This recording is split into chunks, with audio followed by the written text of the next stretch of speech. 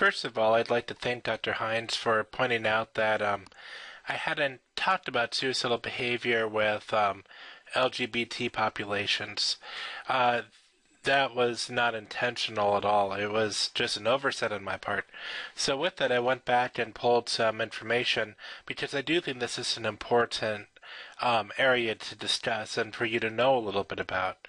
Now, given that it's coming after we talked about suicidal behavior across the lifespan, I'm not testing you on this information, at least if I'm not for my summer 2014 class. If you're taking this at a later time, I probably am testing you on this.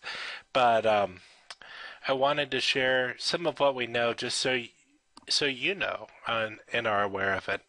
Now, most of what I present here, I must admit, is based strongly off of the American Association of Suicidology fact sheet and also the SPRC Youth LGBT manuscript. So that's those are my primary sources for this information. Now, you may be wondering, why am I focusing on youth? Why just youth? Well, couple reasons. Well, the first is that, of course, the media has recently really been focusing on youth suicide, and with that, most of the research that's out there is on LGBT youth. There's a lot less on older LGBT individuals and suicide. So this isn't to say that other age groups are not at risk. They likely are.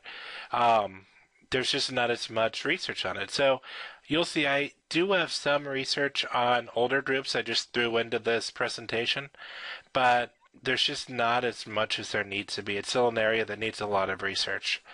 Also, I should mention that much like we have seen with other age groups, what's true for one part of the age or lifespan, one age, may not be true for another. So because of that, these findings may or may not generalize to other groups. So what we see is true for youth may not be true for LGBT adults or older adults. So what is it that we see with youth? Well, what we see is that there is definitely a increase in suicide risk. So among lesbian, gay, and bisexual youth, as well as those who are unsure of their sexual orientation, we know, as you can see, it's debated with different studies, but they're at least twice as likely to have prior suicide attempts, and at least one study has found 3.4 times more likely than their peers to have prior suicide attempts. Now, we know very, very little about LGBT status and death by suicide, and the reason for this is that sexual orientation is not indicated on death certificates. So because of this, it's very difficult to piece that research together to know if someone was LGBT. So most of the research that we have is looking at ideation or attempts. There's virtually nothing on death by suicide, at least that I'm aware of. Now, where the greatest risk really seems to be for this group is with transgender individuals and suicide. So these studies are looking at adults, so not just youth, but what they found is that 83% of transgender individuals have had thoughts of suicide and 54% have attempted suicide. So that's the Dean study. The Kennedy study found a little bit lower of a ratio, or percentage. They found 30.1% of transgender individuals reporting having attempted suicide, compared to 4.6% of adults in the U.S. So you can see, given that comparison with other adults in the U.S., this is a very, very high suicide attempt rate. And factors that seem to be particularly associated with suicide attempts in this group are age, so being younger, depression, history of substance use, and also discrimination and victimization. So overall, what are the risk factors for LGBT youth? Well, one point that was made in the AES fact sheet that I thought was really good is that being LGBT is not in and of itself a risk factor, but rather it's the minority stressors that LGBT individuals encounter. Those are the risk factors for suicide. So the strongest risk factor is prior behavior, and that's suicide attempts.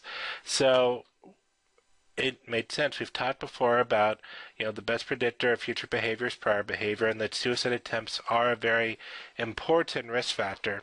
So when you have a group that has higher rates of suicide attempts, you're also going to have a group that's at higher risk of suicide in general.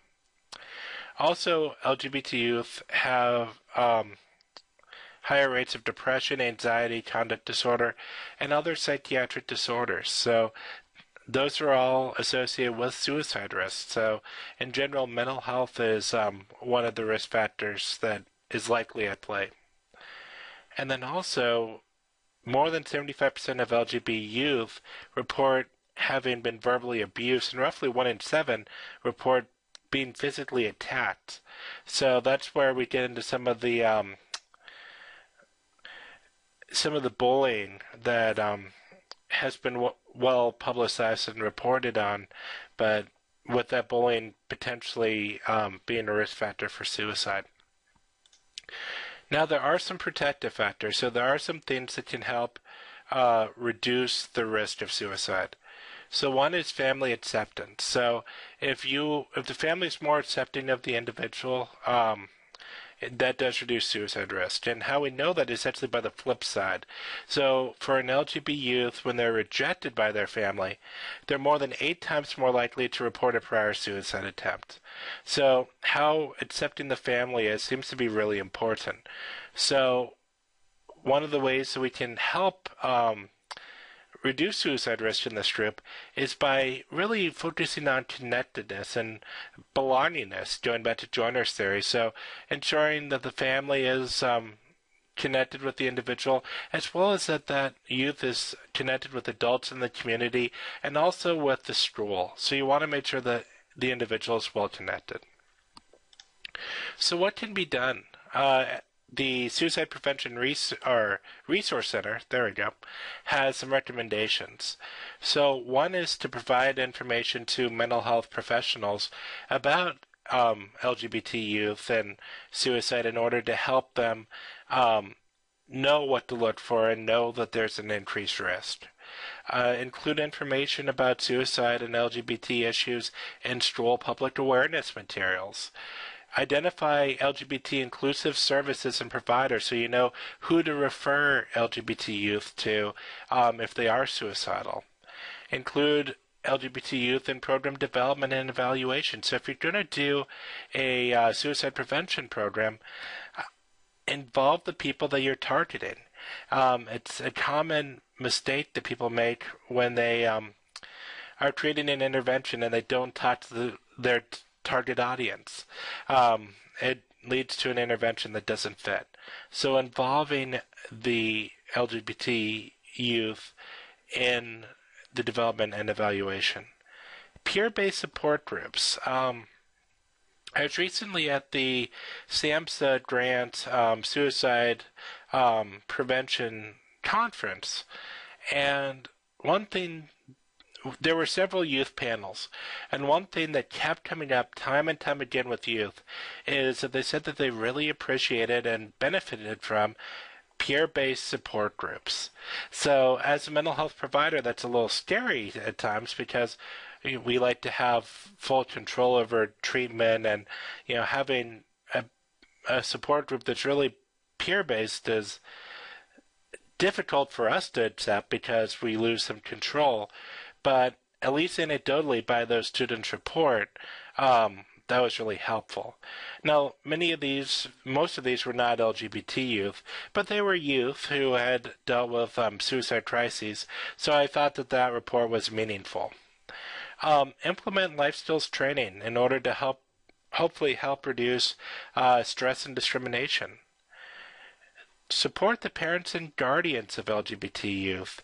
So again, we saw that being ostracized from the family increases risk of suicide. So helping the parents with the challenges of having a son or daughter who identifies as LGBT is really going to be important because it's a transition for those parents. They may not have been expecting this.